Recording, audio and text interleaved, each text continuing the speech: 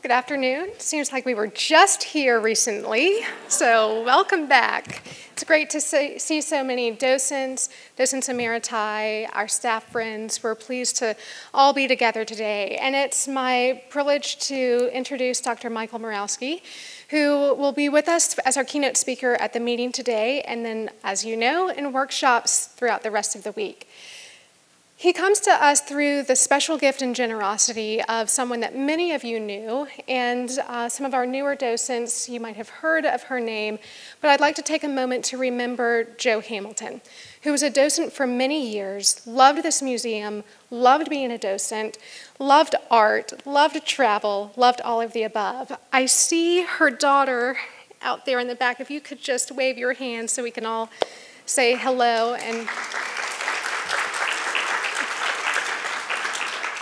And it's through the generosity of Jo Hamilton and her family that has instituted the opportunity to bring in specialists of all kinds and of all nature to the docents here at the museum. The Docent Advisory Group helped us to determine who these people can be, and Mike is one of those people here. He comes quite well spoken of by docents at the St. Louis Art Museum. Through conversations with colleagues there and just recently with a couple of docents there, they have been singing his praises. And they were very sad that after 4 years at St. Louis, heading up the school programs, he went across the country to Portland. And he has been there for 2 years now as the Director of Education and Public Programs. Mike's background is in art history. He studied undergraduate art history and history, and then through his graduate work, he studied arts education. So he comes to us very well-rounded and with a lot of great experience. It's been a lot of fun for me to, over the last couple of weeks, send him information about our collections, and he's been researching and being from around here. He's no stranger to this museum, so he had a good foundation to start with, but it's been fun to share some ideas and stories and share our great collections, and I know he's eager to get in there with you. So after today, which is a great moment for all of us to be together and to hear him and to think about what are our engagements with visitors. We've been spending a lot of time with school groups over the last year and a little more, and so now's a great moment to continue that thinking, but also to think about adult audiences. How are things similar? How are things different? So we'll be thinking about that once we get into the workshops. And if you haven't signed up for a workshop, there's still space in a couple of ones that you're more than welcome to sign up for. But we've got a great group, great sessions to come, and so I'll turn it over to Mike.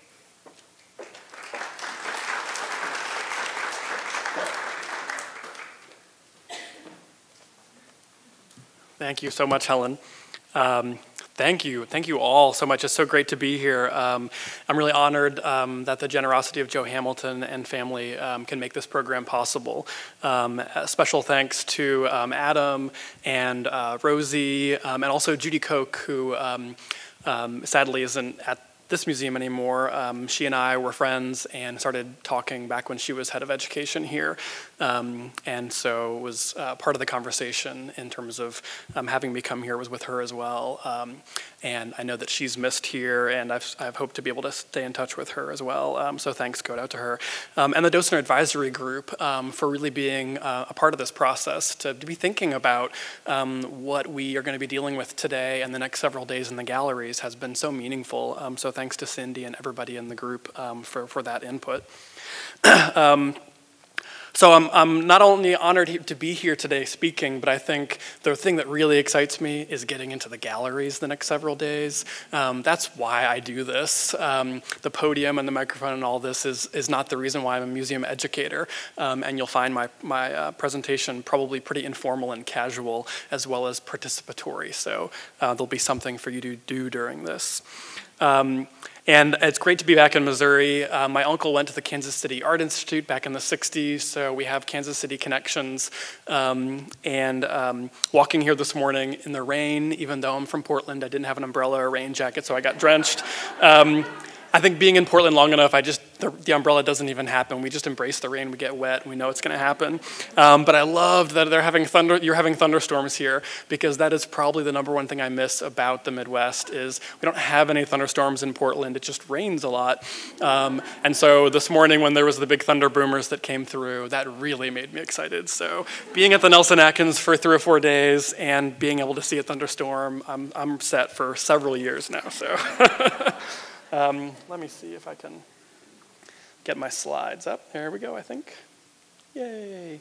And if at any point I move back from the microphone or if I'm speaking too fast, that's my #1 flaw, is if I have too much coffee. Sometimes I'll go too fast. Just shout out and say, slow down, or get closer to the microphone, or further away from the microphone, and I won't think anything of it except for to do that. So there we go. Okay.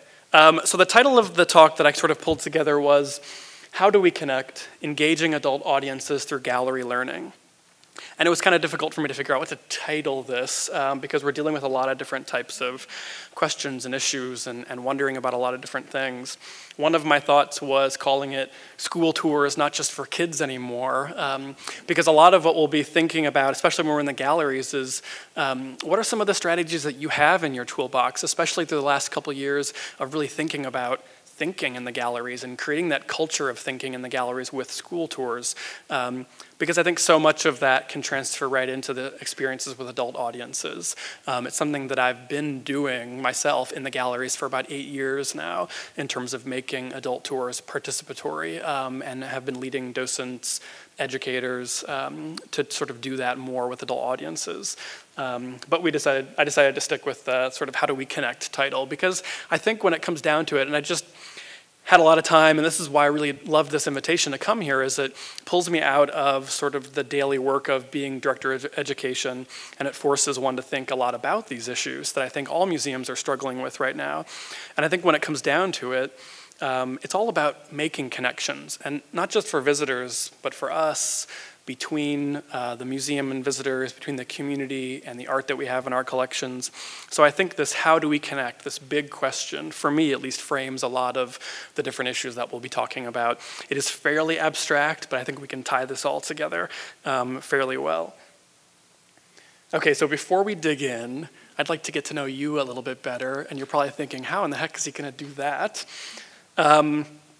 I'm going to ask you some questions, and I need a show of hands for some of these basic ones, just so I can get a sense of the room, as a comedian would say. How many people in the audience have been a docent for longer than 10 years here at the Nelson-Atkins? I haven't, but I'm okay. There was a new class that recently graduated. How many of you were in the new class? Fantastic. So I trained 2 new classes when I was at the St. Louis Art Museum, and a colleague of mine said when I was training my first class, you never forget your first docent training class, the group cohesion, and she was exactly right, because I still am in touch with those individuals. How many people in the room were born in Kansas City or the Kansas City area? Okay, all right. And how many of you are teachers or have been teachers in the schools? Fantastic. How many are lawyers or have been lawyers? I'm just curious. And this question I'm particularly interested in. How many have been involved in the medical profession at some point? Nurses, doctors, anything?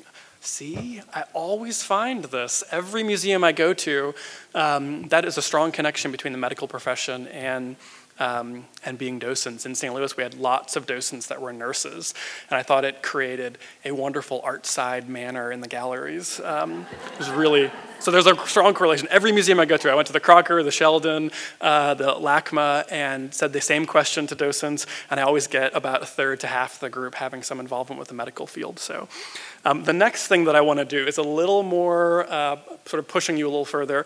What I want to do is learn a little bit more about you and sort of how you're thinking about art in terms of touring. And it's going to be works not from your collection, so you don't have to worry about judging something that's in your galleries. But what I want you to do is use your arm to be a barometer. So, if I'm going to show a slide, and you'll actually be able to see. I'll use the first one. So with this object, what I'd like for you to do is put your arm in the air, and if you'd love to tour with this one, you put your arm towards this side of the auditorium where it says, would love to tour with this. If you would avoid this painting, if it were on view here at all costs on the tour, put your arm towards the other side of the room, this side of the room. So to give that a try really quick. if you would, I imagine, yes. Like, but there are a couple of people who are like, well, that would be so hard to teach with, and it's a masterpiece, and how would I do that? Okay, I've got a couple more. This one, this Ellsworth Kelly. Would love to tour with it, not so sure, avoid it. Okay, I'm getting a little bit more crossed action, so. And this piece, which is an enormous case of formaldehyde with a shark submerged into it. Would love to, ooh, I love this. This might be the group that's most into this piece that I've seen yet, so. I just want to tour with this with a middle school group, middle school boys, that's all. I just want to have this, yeah, I just want to have this on view when I have that middle school boys tour. Well, thank you for playing along. Now a little bit more about me. And thank you, Helen, for that great introduction. But I always try to share a little bit more. I think museum education is about human beings, and if we don't get to know each other, then we can't actually get to the craft of the teaching and the learning. So this is a picture of my 5-year-old son, Holden. As of now, he loves art museums. In fact, so I work at the museum all week and many, many weekends. And we get to a Sunday where I don't actually have a program, and he says, Daddy, let's go to the art museum. And I'm like, oh, you're kidding me. But I don't say that. I say, yay, we'll go to the art museum. And it's always amazing. It's always, we were doing some drawing in the galleries, and gallery that was way off the beaten path with some contemporary Northwest regional art. And so he's drawing in the galleries, and every time a visitor came in, he would hold up his drawing and say, I'm an artist, and he'd like run up to people in the galleries. And so we had to figure out a way to have kids stationed throughout the galleries, I think. But being a father is a big part of my life. My wife is actually getting her PhD in art history from Washington University in St. Louis. So we sort of have fallen from the same tree. The middle is the Portland Art Museum in Portland, Oregon. When I got the job, a lot of people asked me about how the lobster was, and I said, I have no idea what you're talking about. I'm in Portland, Oregon. We have incredible beer, incredible wine, and all kinds of food, but the lobsters get shipped from Portland, Maine. I only mention this because of, I think, this sort of community of museum education that is now existing through conferences, but also online. There's a website called artmuseumteaching.com that started out as my own public reflections on doing like what we'd be doing the next 3 days in the galleries when I was in St. Louis and we did docent workshops or I had a teacher workshop. I just wanted to have somewhere that I could write about it and share it and reflect about it. I didn't care if anybody was reading it. It turned out a lot of people really wanted to read that, and so now it's got 50 contributors from museums all across the world writing about practice and reflecting on what we do in museums. And there are a lot of really direct teaching tools and teaching strategies on that site if you're interested. I don't care if you visit it, that's not why I'm mentioning it, but it's part of sort of my own practice that's expanded outside of just my role in the museum. On the lower left, if you can see the image, I realize it's pretty far down there, is a picture of me. I grew up in St. Louis, I'm from St. Louis. And it's a photograph of me at Lohmeyer Sculpture Park, which is where my parents' house was, adjacent to Lohmeyer Sculpture Park.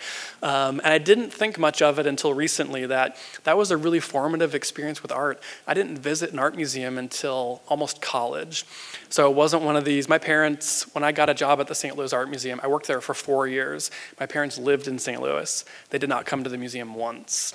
It's just foreign to them. They never had any exposure to that. So I didn't really have a lot of exposure to that, but we lived next to this incredible sculpture park. If you've ever been there, it just keeps getting better and better. So climbing around sculptures was sort of my formative experiences with art as a child.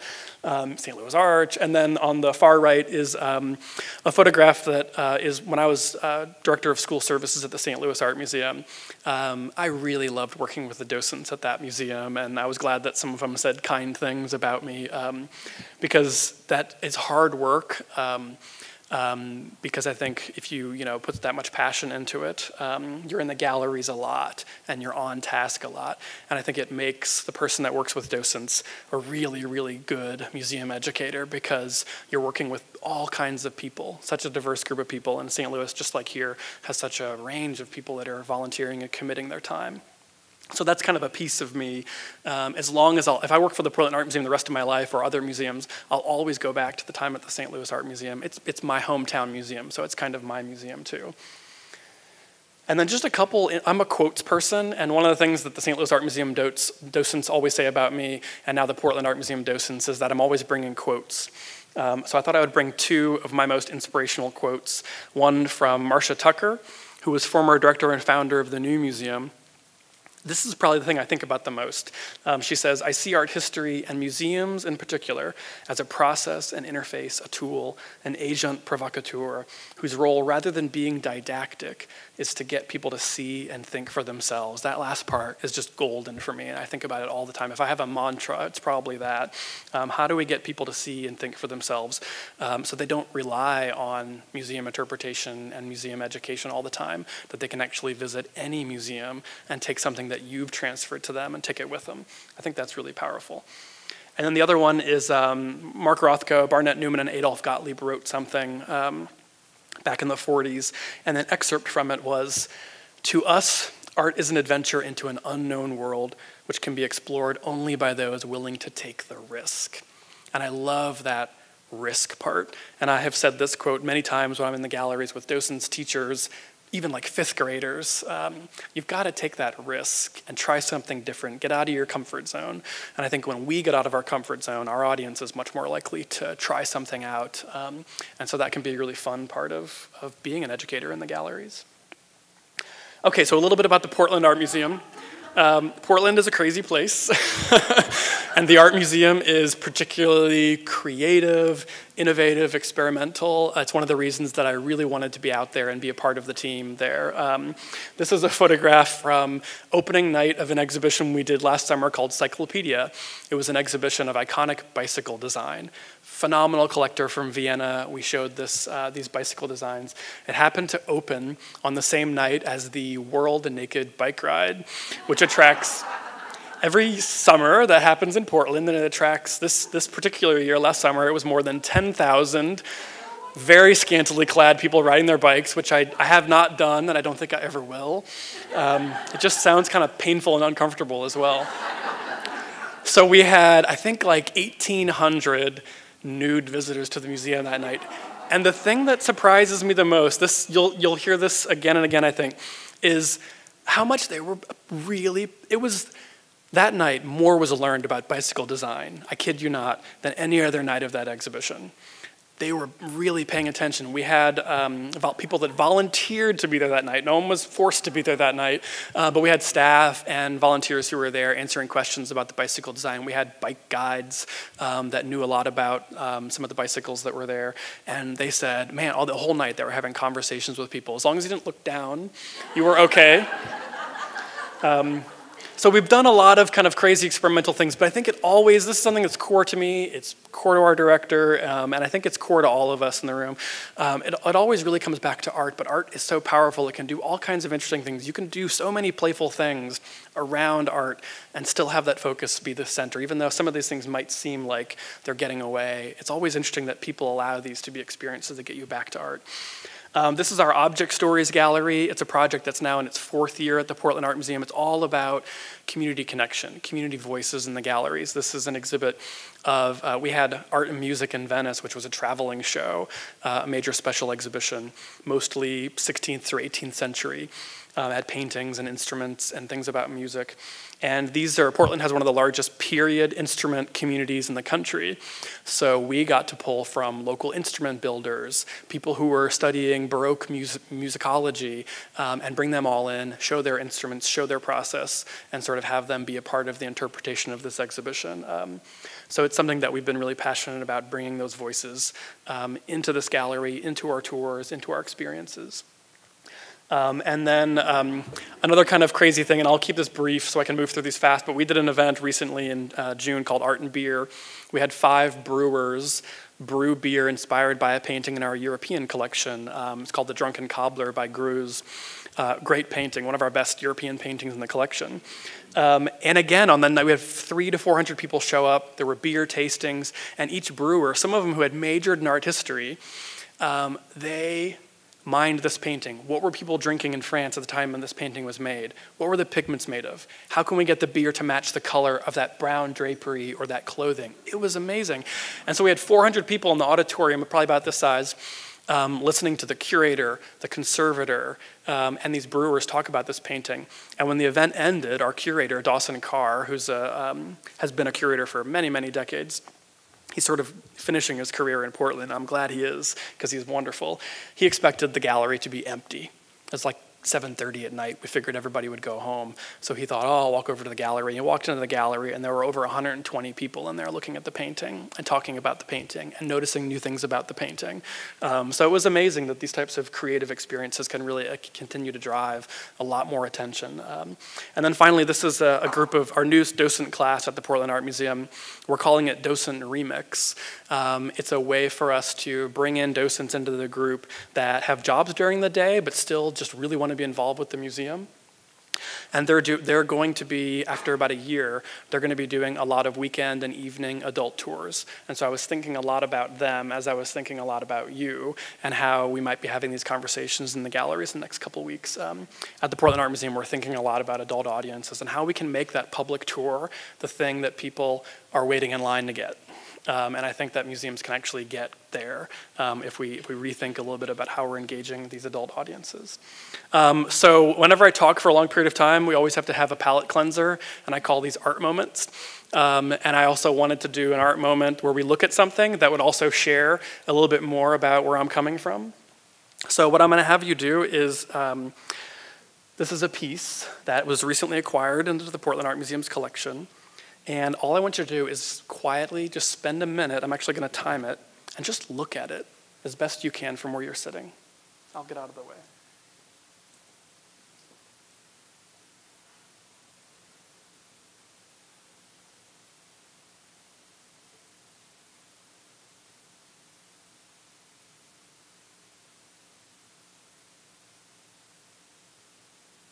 Just kind of visually explore the piece in the time that we have.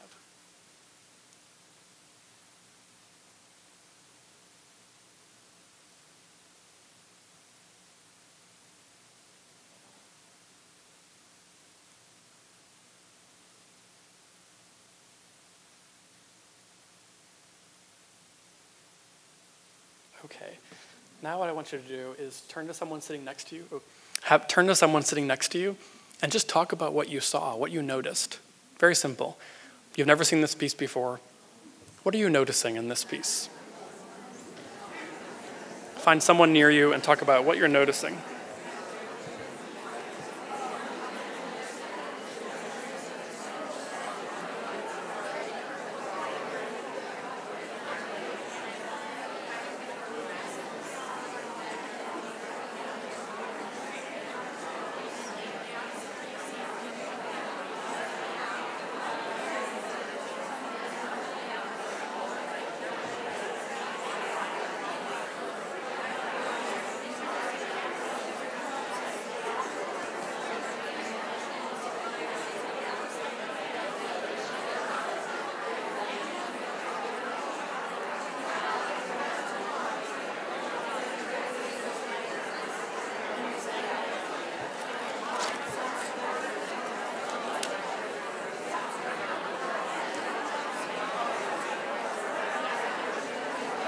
Okay, this is the hardest part, right? When you've got excited looking happening. Whenever I've done this before, I always tell everyone, that sound you just heard, that's like the stuff of museum learning, is this chatter, and I mean, you're all excited and looking, and that's fantastic, and I love that. It's hard to stop it, right? You should just let that go on for a long period of time. The next thing I want you to do with this work is best we can, I know you're spread out in sort of some awkward places, is to either use a finger or a hand. Sometimes it's best if you just use your hand. Point it at an area of, it's the sort of black lines, I'll just call it that for now. Wherever your eye lands, just kind of put, you can thumb, a finger, your hand, wherever you want to land. And then what I'd like for you to do is just take some time and just trace within those black lines around the piece, almost like a mouse going through a maze, and just spend some time. You can even retrace areas and just explore this physically for just a minute.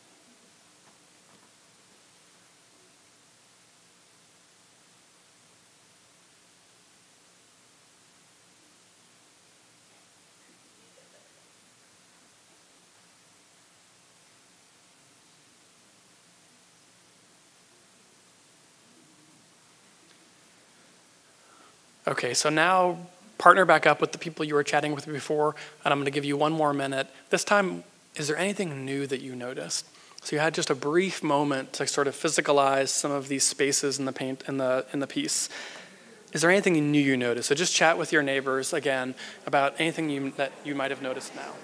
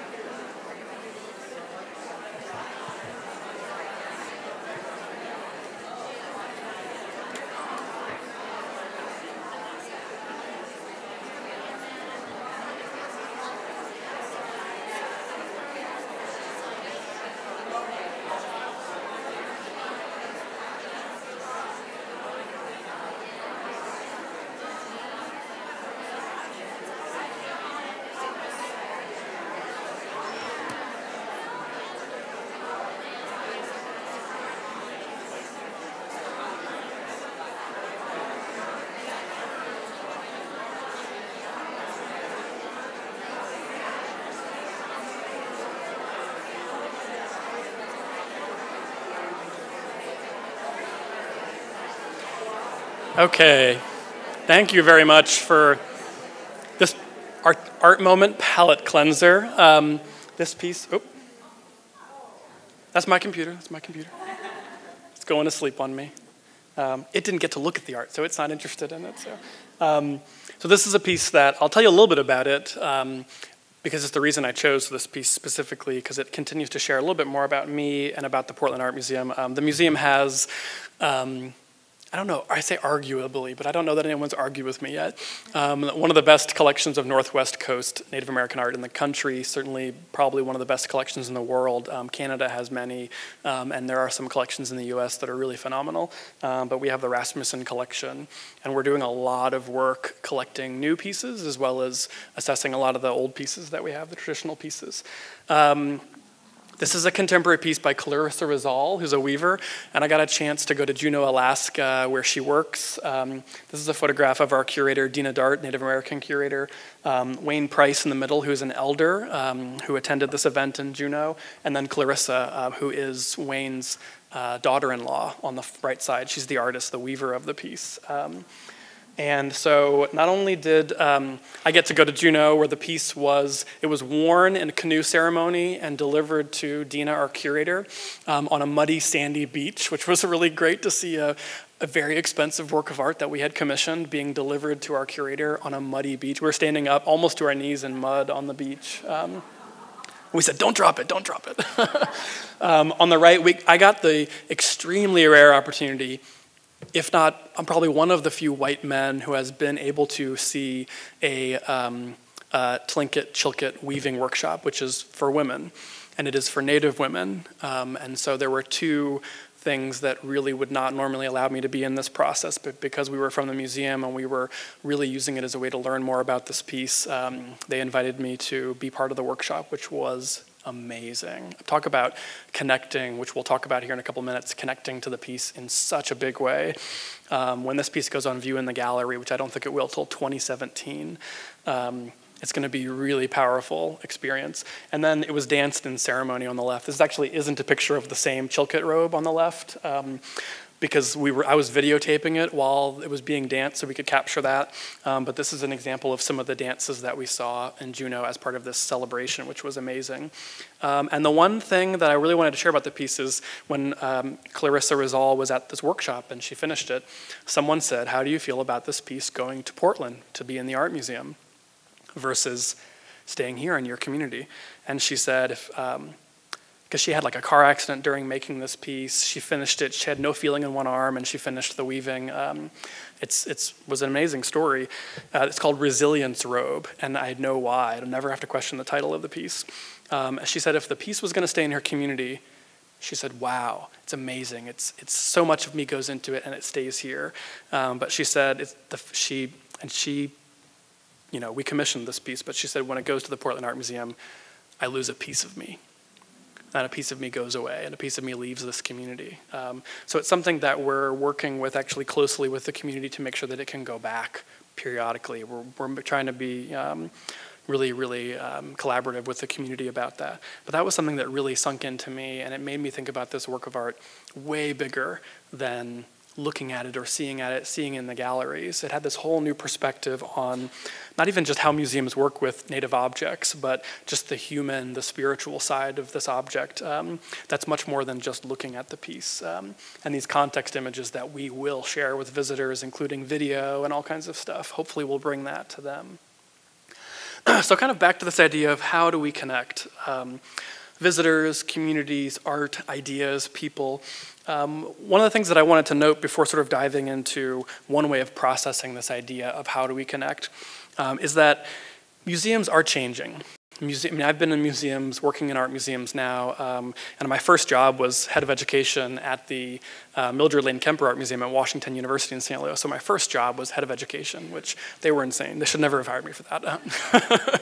And people have been making insane decisions ever since. But for 8 years, I've been in on fantastic conversations with colleagues in museums, not just education, but curatorial directors across the country.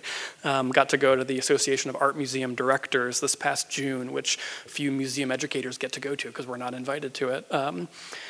And museums are changing right now. I mean, across this country, across the world, I think, but especially in the United States and North America, they're really thinking about community. They're really thinking about how can a museum be about its place, not just in its place. And after talking with staff here, but also just knowing about Kansas City and about Missouri and Kansas, this is a great institution that's thinking about that. And that's been a sea change, I think, in a lot of museums that are thinking much more about how do we connect with visitors? How do we think about how to listen to visitors. So that's been a big part of the change in museums. And what's important to me to say is that docents are a key part of that. When I was, during the 8 years that I've been in museums, I've talked to a lot of colleagues in museums that have gotten rid of their docent programs and hired staff, or maybe one institution got rid of all its docents and decided to hire a whole new group of docents. And I always shake my head at those institutions because I think they're missing out on what really makes docents this incredible, valuable resource for museums, which is that community connection, is that ability for people like yourselves at all of these museums. Not only are docents connecting face-to-face with more visitors than probably any other interpretive resource that we create. 1 in 10 general public people, I think, are interacting with docents, and when you get to school students, that number skyrockets in terms of that face-to-face interaction. And so docents are this really core part, and volunteer educators are a really core part of this change in museums. And so these conversations, when I presented at the National Docent Symposium about 3 years ago in St. Louis, that was really, really important to me, that we were having conversations with docents about the changes happening in museums, not making changes and expecting you, kind of like a water skier or something, to be following along. Oh, I got to go this way, and now I got to go this way. So I think thinking about this together is really important for me. It's just something I value greatly. I did in St. Louis, I do in Portland, and in the next several days, I hope that we can have really great conversations in the galleries about the really important role that you play in getting adult audiences and visitors so psyched about the Nelson-Atkins and just wanting to come back and explore and bring their families back, because I think that we can continue to do a better job with that. A colleague of mine at the Portland Art Museum, talking about our museum, said to me, "Isn't a museum only as good as its worst tour?" Yeah, think about that. And I paused for a moment, and then I said, you're probably right, because for those people that take that tour, that's the museum to them. That's how powerful this relationship can be that you're making with whatever age, if it's a family tour, if it's a school tour, if it's an adult tour. And so I think working really hard to make sure that we're building these connections, that's that word I'll keep coming back to, is important, because I really do think that a museum is only as good as its worst tour. So I think museums are really thinking a lot more about that. The way that I wanted to frame, I'm going to try this, the way that I wanted to frame this idea of connection is actually through an idea that came out in the Chronicle of Higher Education only a couple weeks ago. So this is something that I was quickly thinking about. I'm going to try it out today.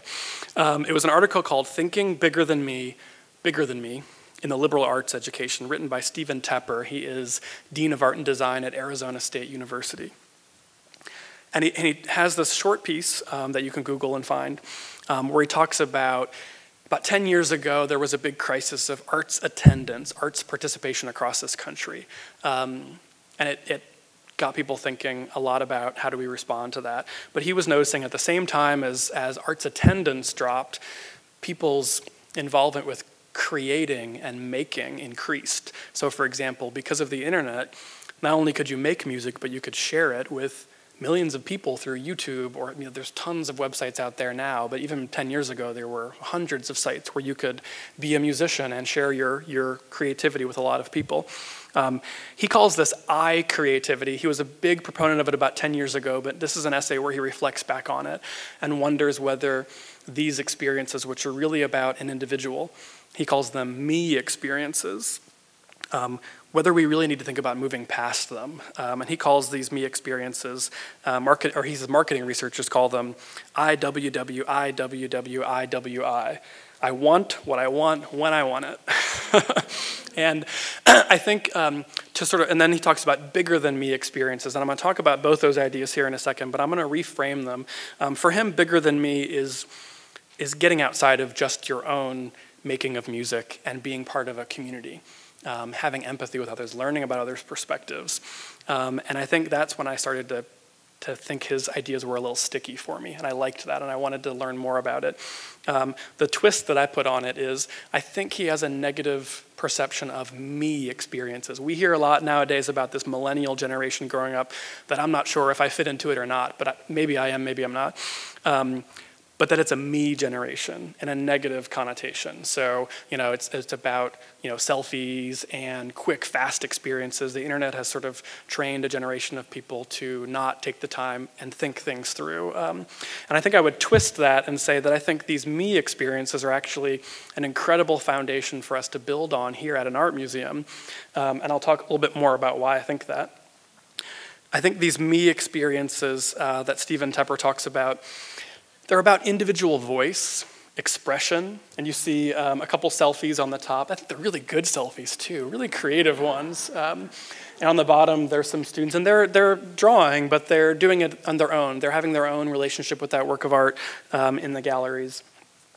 So it's about individual voice and expression. It can be about making an immediate personal connection, so something is either immediately relevant and you learn more about it, or it doesn't connect with you and you move on.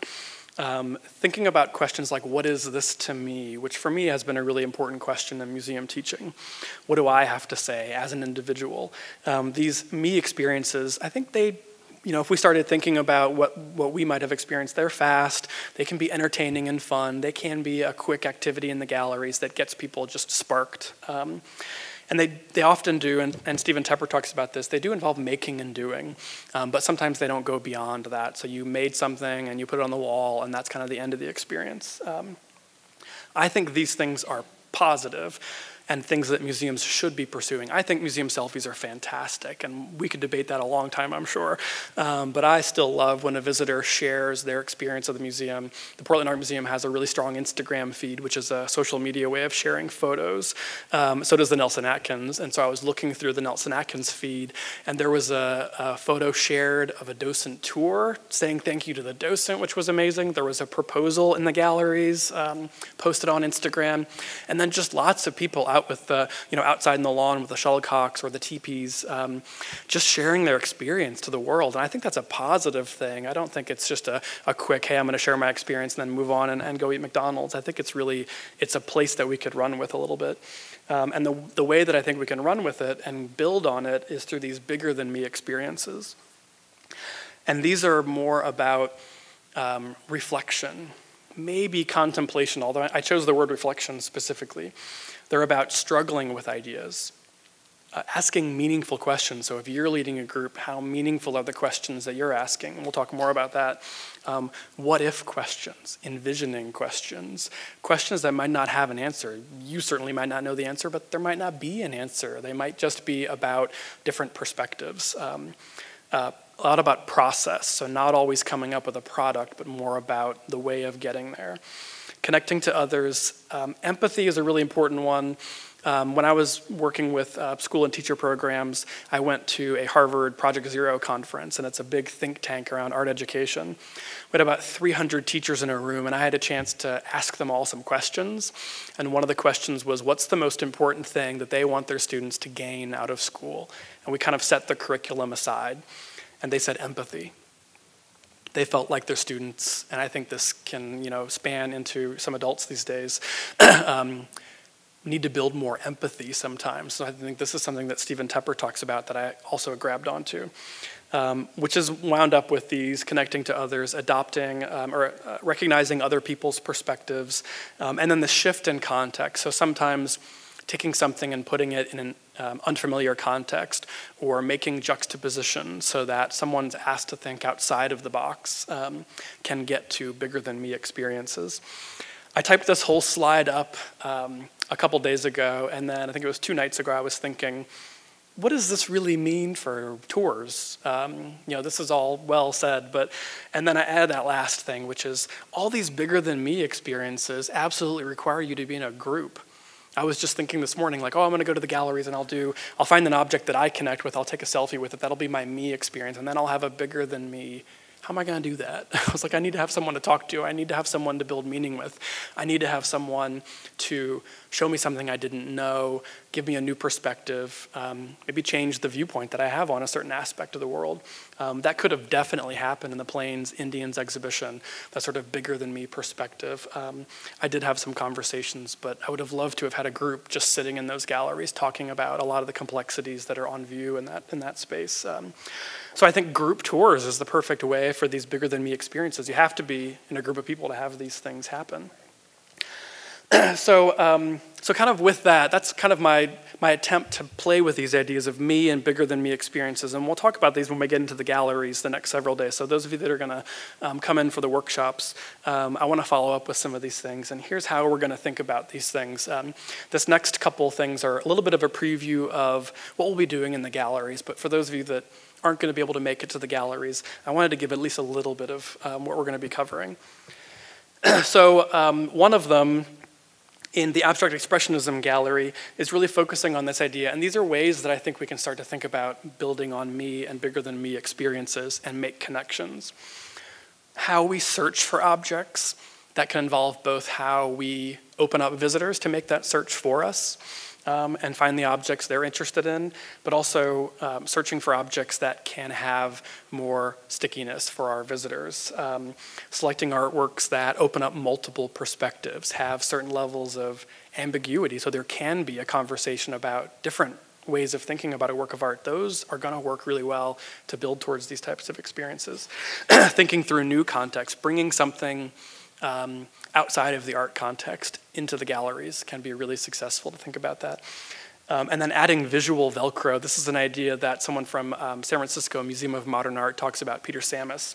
Adding as many hooks as we can to these works of art. And I think sometimes we think about that in terms of interpretation, audio guides, touch screens on the walls, but I think in our context, we are gonna be the most successful at adding those hooks because we're a person, we're an actual person they can talk to. And so we can add that visual Velcro to a piece.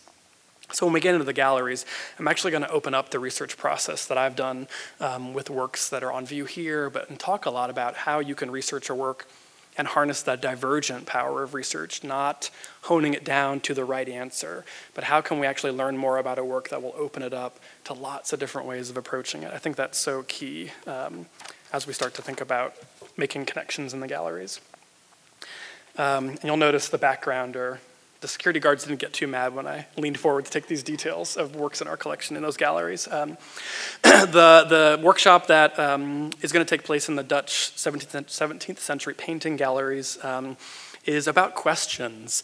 I think that's something that I'm really drawn to, is how do we ask questions? What response do they evoke? How do we get visitors to ask questions to us and to the group? I think is a really important question that I want to explore a lot more. We can draw out these connections both to make that personal me connection, but I think questions that are really meaningful and structured really well can actually get us to some of those bigger than me, connecting to other people, connecting to other ideas. And we talked about those what-if questions. There's a lot of creative questions that can be asked of a work of art that help open up those types of experiences. Simply creating a safe space to wonder, W-O-N-D-R, although I like the other wonder too throughout the museum. But making sure that we create a culture of thinking and wondering so that when people come to the museum, the biggest fear that I think adults have when they walk through the door is, gee, I hope I'm not wrong, or I hope I know enough about that. I know that when I was in St. Louis and we had an abstract expressionism exhibition on view, we talked to a lot of visitors who said that when they walked in front of a Jackson Pollock, they felt broken. They just didn't get it. And it was like, it's not about that.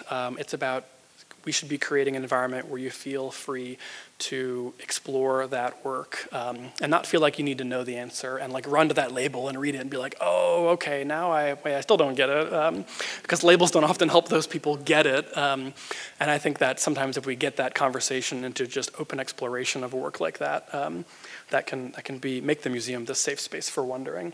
There's a golden rule that we'll do some work with in the workshop, golden rule for developing questions, and this comes from Nina Simon, who wrote the book The Participatory Museum, and who is now director of the Museum of Art and History in Santa Cruz, someone who I have a lot of respect for. I don't agree with everything she's probably done, but she has pushed museums in a great direction to think about how we engage with visitors, especially communities and adult audiences. So her golden rule of questions is you, the asker, must be truly interested in the answer. If you don't care about the answer, then why on earth would anyone else? And I think that's a great rule for questions, because I'm not going to ask you to do this now, but think about how many questions that I've probably asked, that you've probably asked, where it's like, well, I know the answer to that question. So if I asked, one of the tests is if you ask 10 people in a row the same question, by the time you get to that 10th person, are you still interested in the answer? Is it that open-ended of a question where it's going to be different for every person than it is if it's going to be the same question? Stereotypical bad question that is, can anyone tell me the name of the artist? Well, if you asked 10 people in a row and they all knew the answer, it would be Picasso, Picasso, Picasso, Picasso. By the time you got to like 6 or 7, you'd be like, stop, I don't want to hear any more Picassos. So it's an interesting way to sort of test questions. She also does a test with questions where, do people have an immediate answer to it? It's one way to think about, how, are people going to have a quick answer to the question, or is it more of a question where people are going to be like, I don't know, what do you mean by that question? Or are people going to get what you're asking for? So when we get into those galleries, we're going to talk more about that, but I love this golden rule of questions. And then finally, creating conversations. That always sounds so basic and duh to me, but it can be so hard to create honest-to-goodness, real conversations with real people in the galleries. People don't come to museums expecting conversation. They expect to listen to you talk to them. Adults still, museums have worked for 100 years to train people to come to the museum for information. And I think it's our job. Museums are better than that. And we can do a much better thing than doing that. And so I think it's our job to think about how can we create these conversations that can get them to connect with these objects, connect with these cultural items in this different type of way where we can learn about a lot more than just that single object. So conversation is learning. I mean, there's been research now for 50, 60 years that talking with each other is learning, way more effective learning than just passively listening. So utilizing some of that research to keep things moving forward. Creating an environment, as I talked about with the wondering, that promotes conversation, sharing, and listening. That is one of the things that I think is so key about conversation, is teaching ourselves to listen better. And then being aware of structures of engagement. We're going to talk more about this when we get into this workshop. Will be in the Chinese Furniture Gallery, and that's the detail on the back of that canopy bed, that beautiful piece. But these structures of engagement, I wanted to briefly mention here before I finish, because it's such a simple thing to think about in terms of how we engage, especially with adult audiences in the galleries. This image, I hope that this isn't here. I just pulled these images from the internet. I always am worried that I'll go to some museum and use this image and it'll be their chief curator or something, and he'll be sitting in the back, or it'll be a docent or an education staff member, and I'll be like, I don't know you, I don't mean anything by it. In this picture, in this gallery, this is a very interesting gallery talk. I have no doubt these people are completely enthralled with what this person's saying. I don't think this is a bad thing happening. But are they setting up an expectation for conversation by just the way they're structuring the space of the gallery and where people stand, sit, where the person is standing in front of the work of art? For some reason, you all know this, there's that bubble around a work of art that people feel like they can't enter. And so sometimes it's just making people feel comfortable that, like, yeah, you don't want to get closer than a certain distance, but you don't have to stay 15 feet away from the painting. You can actually get a little bit closer. This structure of engagement looks something like this, where you have an educator, you've got questions coming to you, you are the facilitator of all dialogue, it's coming through you, you might paraphrase it back to someone else has something to say or a question, it comes to you, so it's very one-directional talking and listening structures. And it's kind of the way a lot of museum education happens. I've done it tons of times, and I will probably continue to do it to a certain extent. This picture, however, is very different. Can you even tell who the docent is or the educator?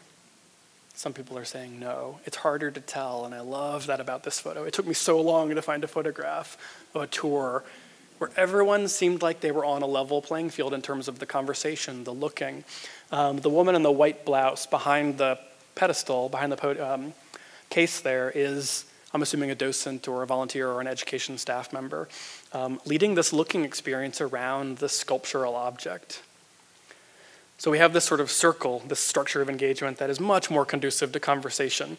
We've got pathways for talking and listening happening between anyone in the group as well as with the educator. It doesn't matter if the educator is involved. And then thirdly, and this is where I'll sort of stop with this because there's a lot of different ways to think about this, and we will when we get into the galleries, because we'll do these things. We'll actually model this. One that I've been really fond of in terms of having conversations, especially with contemporary art or more complicated subject matter, is this idea of a talking circle.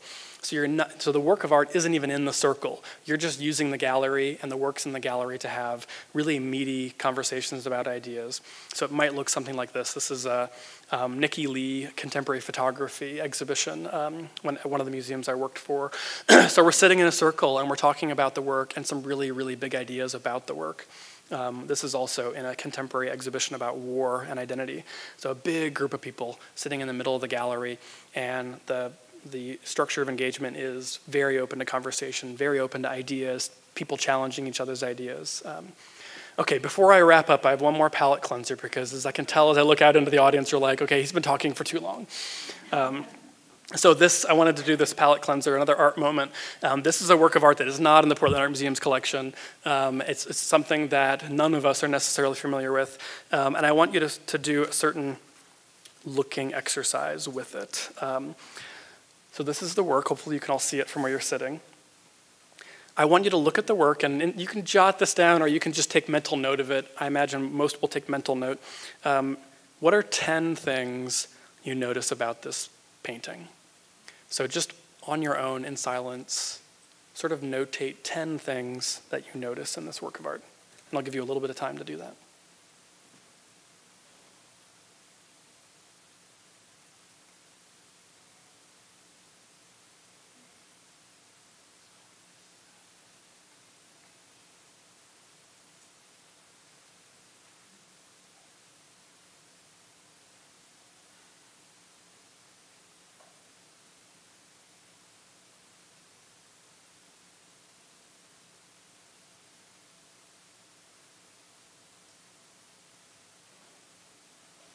And if I was in the galleries with adults, I would say, take out a pen and write down 10 things you notice about this work, because I think sometimes forcing them to do the school tour thing they might be like, huh? But they love it. They love it. It always is successful.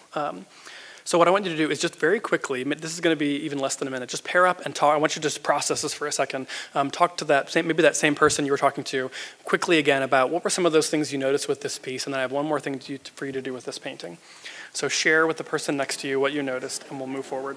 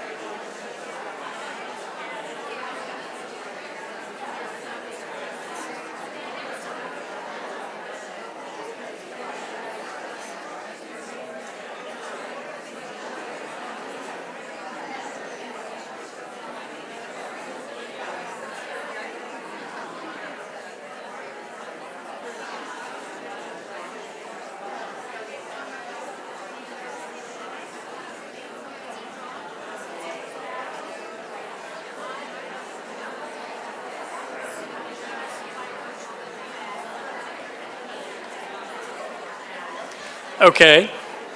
I was able to jump out and have a little bit of conversation because I always feel left out when I just stand up here. And this is such an interesting work to look at. So the next thing that I want you to do, and usually when I would ask this question, it might be a couple steps further down in a gallery experience or a tour stop, so it wouldn't quite be this quick. But you're all pros, so I can jump ahead, right? I want you to think about, just for a moment individually, just in your own mind, I want you to think about what this person might care about. What this person might care about. The figure in the painting. What this person in the work might care about. And now I want you to connect back with the person that you were talking with about as you were looking with, and sort of share, or maybe even come up with something together as a pair or a trio, something that this person might care about. And you can take that question however you'd like. And then we'll come back in a minute.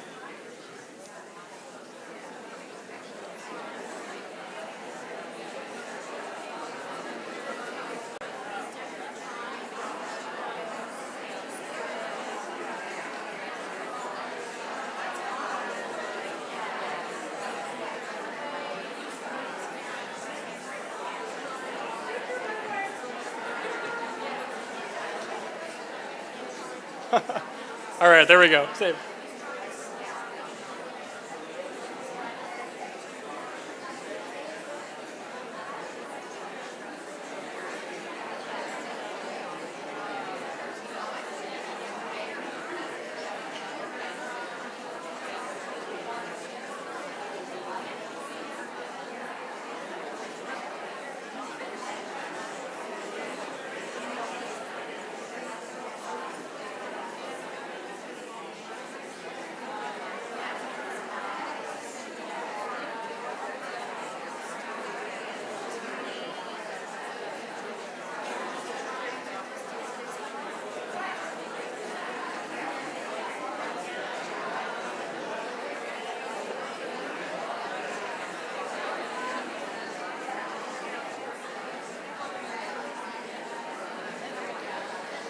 Okay, thank you all for, now what I want to do, because I can't resist this. I'm gonna pop down, I want to hear a couple thoughts, a couple shares from different pairs that were talking about this in terms of what this person cares about. If you wouldn't mind sharing some of the things that you were talking about. I think this is a pretty big group, but I'm gonna do the best I can to sort of facilitate just 30 seconds of that, so yeah.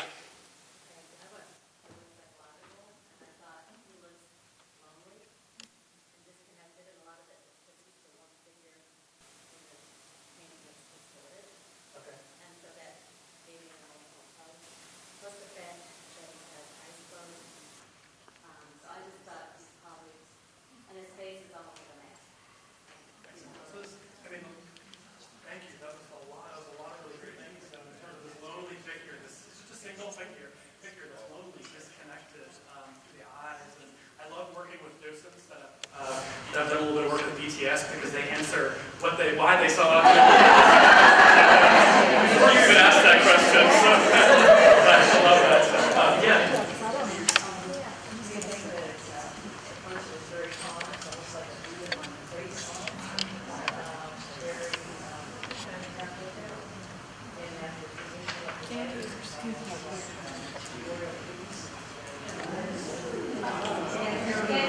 So I would comment the figure. Yeah, definitely. Yeah, definitely. I was just enjoying the comment, and correct me if I don't get you right here, but the figure was calm, very Buddha-like, and that the pose of the feet was like the pose of royal ease, or the pose of the form was royal ease. And when I think of royal ease, I think of like Wan Yin and some of these figures that have this incredibly, I would say like a strong spiritual pose. So that's interesting, a really interesting observation of this work. Thank you so much. Yeah. Well, we noticed his pose also, but we thought that he might be a dancer. And then he cares a lot about his clothes, because he looks styling. And, he's thinking about his dance that he's going to do together. So So it could be a dancer that cares a lot about his clothes because he's very stylish. I like that. This sort of sleek form of the outfit and stuff. One more, all the way to the back, and then I'll come back up. You want me? Yeah, go ahead. Okay, first of all, I don't see an Adam's apple, so I don't know how you can assume that it's a male figure. So I take it as a female with a male body who has had something very difficult happen, and she's not sure how she can proceed. So she's sort of meditating about it. Her feet I don't see in a royal pose, royalese pose. I see it as one foot tempting to move forward, the other hanging back, one arm pushed back, and one arm thinking about moving forward. Yeah, and that male-female comment is interesting because Guan Yin is one of those figures that has that sort of multiple roles to play. Yeah, I think that's a great comment about the form and the pose, because you can spend a lot of time digging into that and thinking about what that picture cares about. So I'm going to jump again. We can do this for a long time, right? Because you love this, and I love doing this. This is a really great work. Don't you see it's the president of Alibaba? I'm sorry? Don't you see it's the president of Alibaba? I won't ask the question, does anyone know who the artist is? I'll just tell you, it's Mark Rothko. Interesting. The last time I did this painting was at the Crocker Art Museum with a group of docents, and at the end, someone came up to me and said, so you were kind of disingenuous, you hid that information from us, but when you were in the galleries, would you talk about who the artist was, or would it? And I said, well, I know that this audience knows. That's a sticking point. That's that me experience or that connection. When I say this is Mark Rothko, we could now have a whole other conversation about this piece. I heard comments about space, and there's something strange going on with sort of the flatness of some of these shapes and strong geometry. And so a little drop of information like that doesn't end the conversation, right? That actually is like, oh, because you know, you have that prior knowledge that I know you have, or many of you do, to sort of take that and go in different directions with it. So thank you for sharing those wonderful comments about this painting. It's a self-portrait, an early work that Mark Rothko did. It's just beautiful, and I think it's a small painting, so blowing it up this large just kind of distorts it. So I'm just going to wrap up with some concluding thoughts, and then we can spend time with each other and chat. And I really can't wait to get into the galleries because that's the environment that I enjoy the most, because we can do what we just did in small groups with works in your collection, which is what I'm really excited about.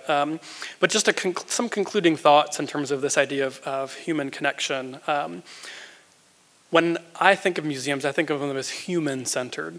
And I know there's a debate out there as to whether they're object-centered or human-centered. I don't think they need to be one or the other, but I think they're more human-centered. And I could have lots that I can talk about in terms of that. One of the moments when I started to really realize that museums can be more about humans than specifically about objects was a story that a docent at the St. Louis Art Museum told after I started working there. Joanne Sanditz, who was a docent there, I think now probably for over 40 years. She started back when the Junior League was in charge of leading docent tours at the Art Museum, which is common with many museums. And she must have started when she was 12 because she's probably got 20 more years of being a docent in her. And she was the docent who was scheduled for the public tour on the morning of September 12th, 2001.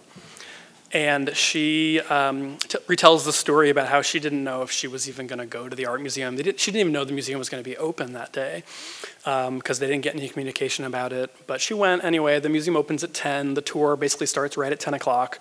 So she got there 15 minutes early. She figured if nobody was there or if the museum was closed, she'd go home. She had family on the East Coast she wanted to be thinking about. So she gets there 15 minutes early. And at the front steps of the museum, which is similar architecture to this building, there was a huge group of mostly businessmen. They're in their suits they had worn on the plane that landed in St. Louis, and they were not at home. And so she went up to them and said, "Why are you here?" And they said, "We didn't know where else to go." And so I think stories like that, and I think that's not a story that's isolated. I think there are a lot of stories like that that prove to me that museums are about something really powerful that is very human and about these human connections that we can make, that objects facilitate, that objects are incredible and have a strong role to play, but that museums are really human-centered at their core. Let's see if I can get these slides to go forward. Oh, there we go. It's good to lighten up the mood a little bit after that story. And I think making connections can be about slowing down sometimes, spending more time with less objects, looking closely and seeing differently. Wynton Marsalis, when asked what the purpose of jazz is, said to listen differently. And I loved that, and I've always connected to that and thinking the purpose of art museums, the purpose of looking at art is to see differently and to see the world around us differently. This is an incredible work of art that we did a lot with at the St. Louis Art Museum, and I think it's an illustration of all these different types of experiences you can have that dig at a single work of art. Let me see if this is going to advance here on me. So you can have group conversations and looking like we've done here today. A scholar, art historian, talk to you about that work and add more context to it. This is John Klein, who's a professor at Washington University. Have sessions where you're drawing it, whether they're quick 10-second drawings, sketches or drawings, or more elaborate drawing sessions. This is actually works of art created in response to the piece. These were docents at the St. Louis Art Museum. We had a printmaking workshop, and they created works of art in response to things in our collection. So they made their own works. They kind of made it their own, and I really loved that about it. This was a college student who decided to do a ballet workshop with the Degas Little Dancer. So we got that happening in the galleries, and people got to dance and then look at the sculpture, which was another, it's kind of that idea of taking it out of, I mean, it still dances its context, but how many times when you're looking at a Degas do you do a ballet workshop in conjunction with that? And then finally, we had a really interesting project where we took questions asked by Degas about art and had visitors answer them, which was another really interesting way to have a conversation with Degas, is what it was called. And visitors loved it. They had little sticky notes, and we just had this panel, and we had visitors stick sticky notes onto it, but just a really creative way. There's that quote again by Rothko, Newman, and Gottlieb. That is not me, but that is someone jumping off the ICA in Boston. They have the World Championship cliff diving competition off their rooftop into Boston Harbor every year. So I think it's always a good image to show utmost risk and disregard for everything. Here is a workshop that I led at the High Museum in Atlanta with the Jackson Pollock painting from MoMA's collection, where adults were dancing the painting. And it was a really amazing workshop. We did all kinds of creative things. This is a group crowdsourcing their questions. So they got to write questions down for works of art in an exhibition, and then they got to choose which ones, they voted on which ones were the ones they really liked the best, which ones were the most meaningful to them. So that helped me answer the question of what they wanted to hear the answers to. And then sometimes reaching out and listening to the community in terms of their needs. This was a project, again, just kind of making this larger point about museum and connections, where graduate students at the St. Louis Art Museum were asked, what do you need most today? And then they were asked to follow up with that in terms of how the museum could fit that need. So this young woman named Hannah said she needed an engaged community. And I always keep this photograph because I thought that said a lot about, you know, this sort of millennial generation really wants connection. They want to be engaged with their community and with their museum, and we need to be able to make sure that we can make that happen. Making connections is about building community, collaborating, learning about each other, digging down deep inside and pulling out our imagination and creativity, making, moving, interacting, and feeling. And while it certainly brings us in direct connection to artists and objects, it's also about making them our own. Learning about ourselves, our society, our identity, and who we are as human beings via those incredible works of art in our collections. So with that, I think just thank you so much for having me here today. I'm looking so forward to getting into the galleries and kind of getting messy and really working with you all. So thank you so much.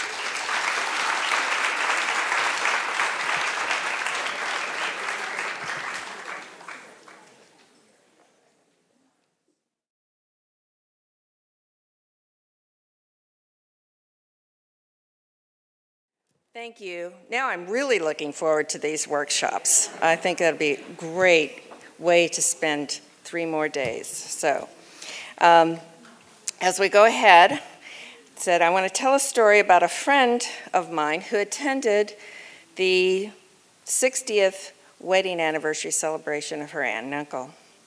And the couple was asked, as people always are on these occasions, what is the secret to your long life together?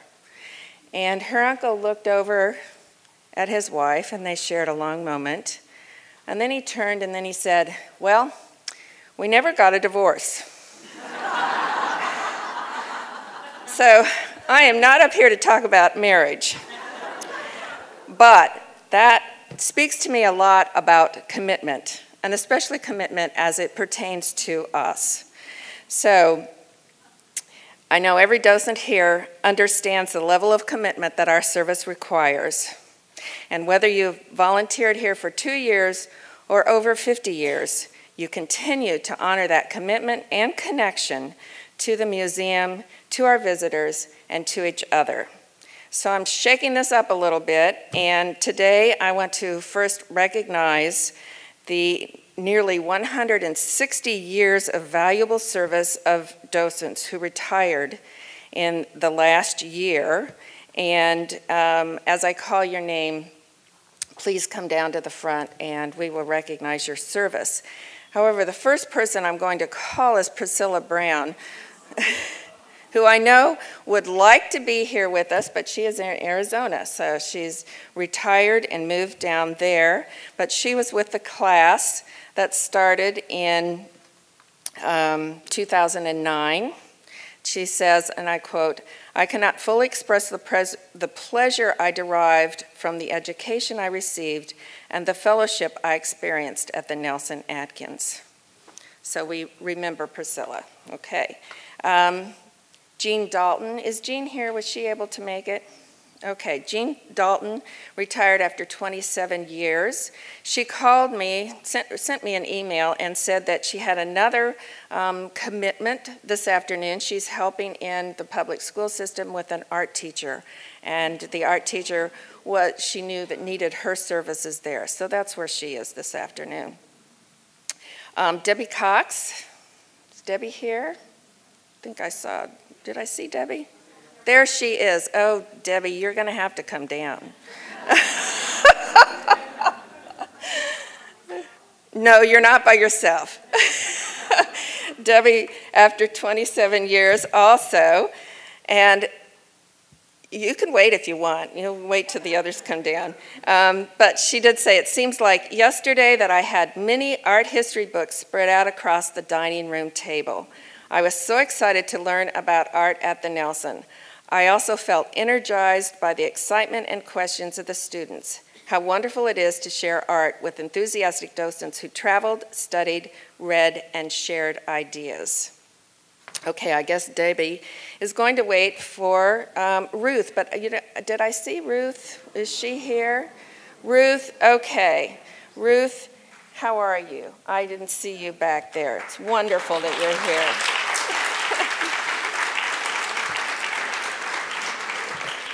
Would you like to come down, or would you rather have us recognize you up there? I'm sorry, I can't hear you. What?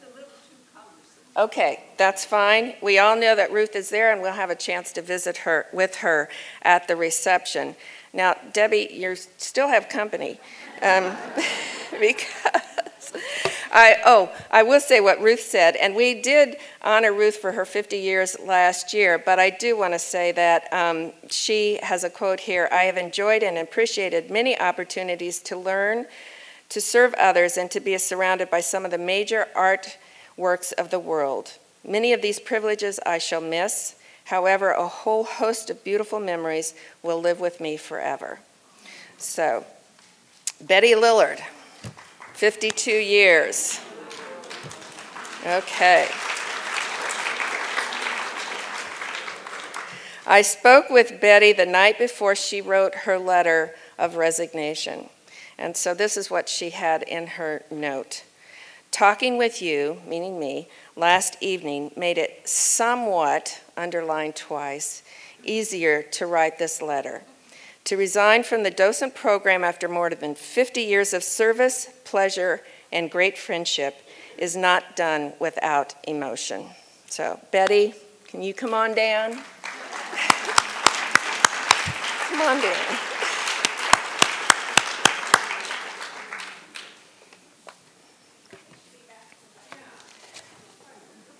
Okay, go back with Helen. I mean, with Helen, you know what, Betty? Yeah, go back with Ruth. Sorry.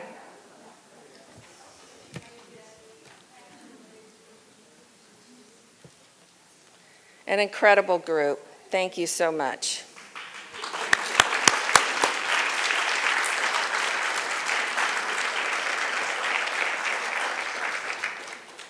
I think you have to wait for a picture.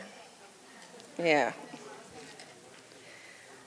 While they're doing that, I'll go on. Selma Cantor was a docent who served in the 1960s. In her memory, her husband donated funds for certificates to be awarded to docents who have achieved particular milestones in their years of service. So another milestone and a docent that I want to recognize with 40 years of service. Leslie Herman, come on down.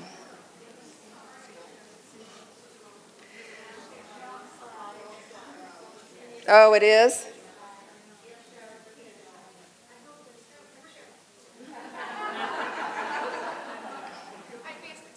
Oh, okay.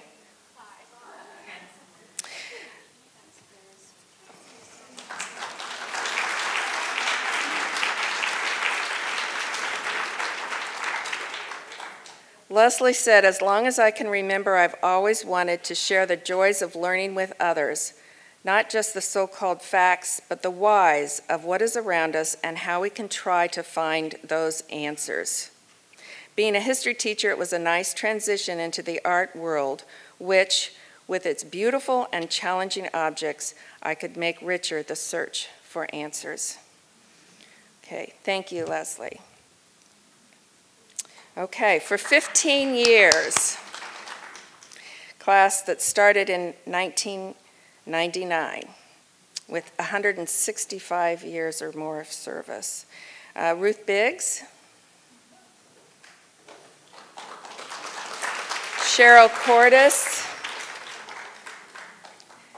Diane Fetterman, Laura Flanagan, Dan Karp. Okay, I'm sorry, Dan, but we will get your picture also. Donna Hudeman. Okay, Sir Tiller Bott. Jean Levy. Not sure if Jean is here today. Oh, good. Jean, you made it. Good. She was coming in from out of town. Lois Mall. And I think Lois is in Turkey. That would have been a long commute. Jody Olson, Jenny White, and me. So excuse me while I go for my photo op.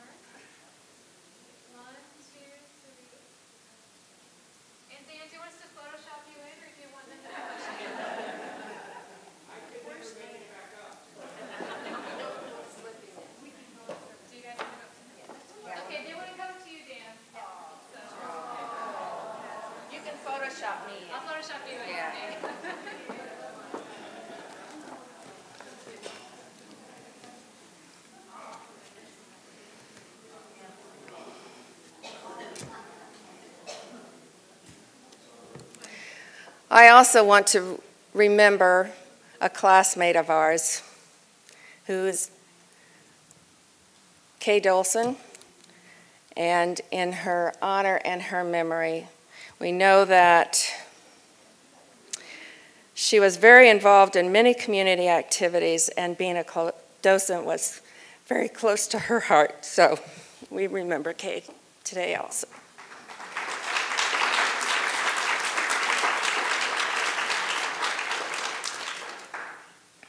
I want to acknowledge the 5-year mark for the class of 2009-2011. Selma Cantor Awards are given for milestones of 10 years of service or more, but I think a 5-year mark is a pretty good milestone. So if you all would like just to stand and remain standing and be recognized for your service. We appreciate that so much. Thank you.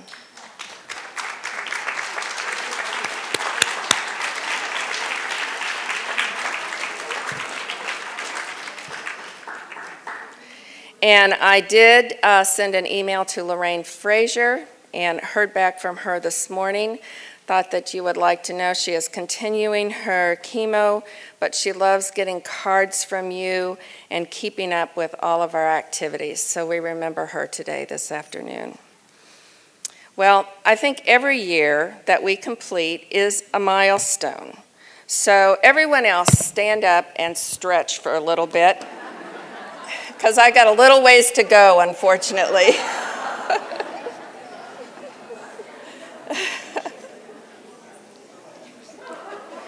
Okay, Helen, got the winner. Okay, you'd like to sit now. Can't give you too much time here. We've got to get out and drink.